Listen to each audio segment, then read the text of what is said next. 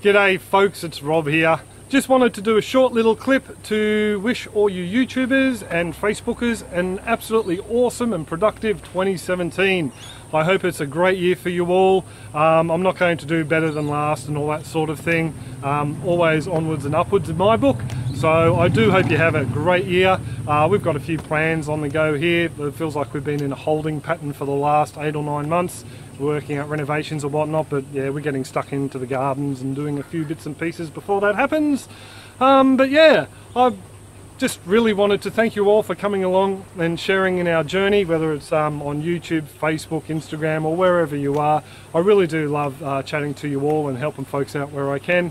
What I thought I might do is, yeah, I'm not going to do a tour at the moment, it's too hot, so I might just feed the fish, give you a bit of a look at that, and then I'm going to head up for a beer. So these guys have already had a bit of a nibble this afternoon, so we'll throw some in and see if they feel hungry. Oh yeah, 1 or 2's coming up. So these guys are always good feeders. I've got to be careful, last time I had the phone this close it got splashed. So we'll throw some into the other tank. These guys are a bit harder to see, but they do tend to hit the feed a little bit harder than the others. I think mainly because it goes around the back there and they don't have someone standing over the top of them. So these are the silver perch, by the way. We don't have any jade perch left in the system. But I thought you'd enjoy that little bit of a look. These guys haven't been getting a lot of feed as of late, mainly because the water temp has been up a bit. We'll just turn this little doohickey on, give you a bit of a gander. I can show you the pH, the phonal focus. There we go, the pH is sitting between 6.5 and 6.6, where I like it, and the temperature is reading at 86 Fahrenheit. And if you bear with me, 30 degrees Celsius, which is very hot for silver perch. But yeah, we've had a couple of warm days, probably about a week's worth now, and it's just brought the temperature up slowly in the system.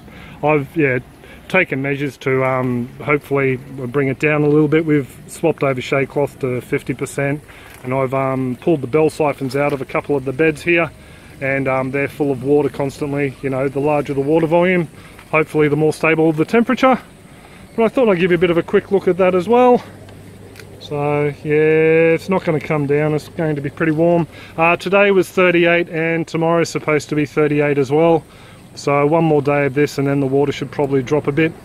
And these guys won't be fed tomorrow. That's just a fraction of what they'd normally get per day, so shouldn't affect them too much. But anyway, I'll pretty much will leave it there. Once again, thank you very much to everyone who's decided to come along and watch the clips and converse with us on all the different platforms.